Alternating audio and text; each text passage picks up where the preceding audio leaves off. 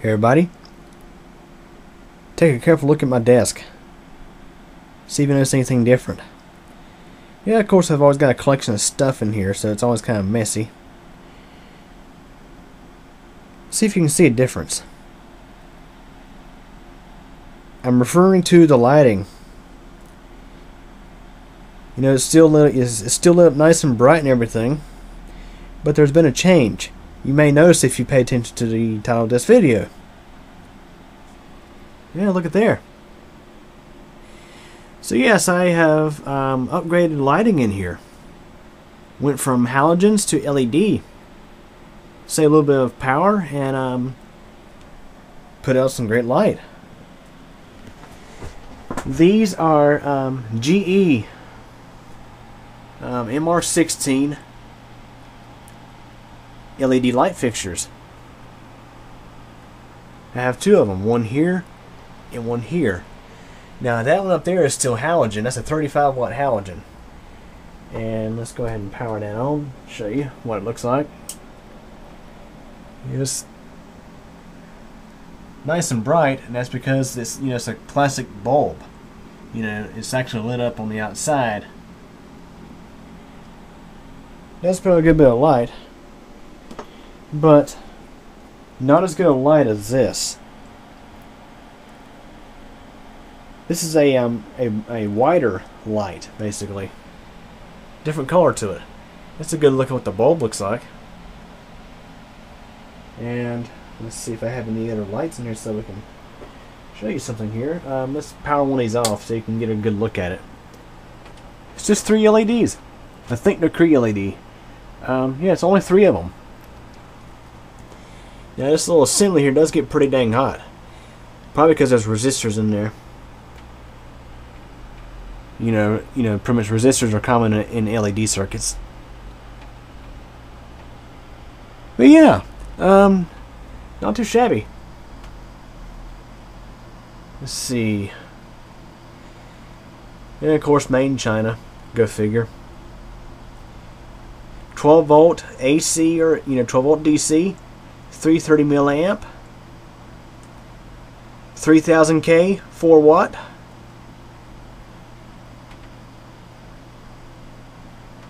Not bad. Now, these were not the cheapest things out there, as common with LED lights. Kinds of LED lights like this, they have come down over time. I probably spent a little extra since I bought them local. I picked these up at Walmart, actually.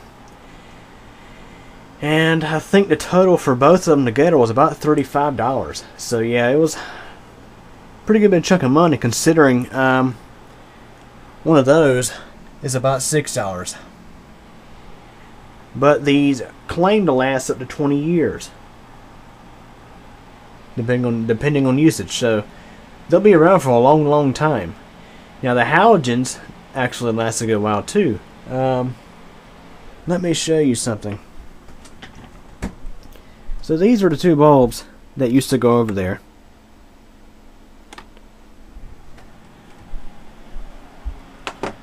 These 2 little guys right here. This one was installed, I would say, a year ago, maybe 2 years ago. That light there didn't used to be there. I added it in later on to give extra lighting for this desk. This one here was installed only about 2 months ago. That's because it replaced the existing light that was up there since 2010. So yeah, the halogens do tend to last a pretty good while, but they consume a bit more power and they get very freaking hot. Very, very hot. Now these get hot too, but they're not as hot as the halogens.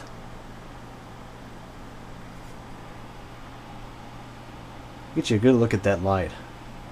Watch the camera compensate for it. Now you can actually, if it wasn't rocking around, it'd be a little easier. But that's sort of what it looks like when it's lit up, and obviously the camera has compensated big time for how bright these things are, but I'd say they look pretty nice. So yes, we officially have new LED lighting in here. At least for the desk. I do plan to replace that one as well, just not right away. The reason why is because when I initially put this light and that light in, I just simply soldered the bulbs directly to the wires.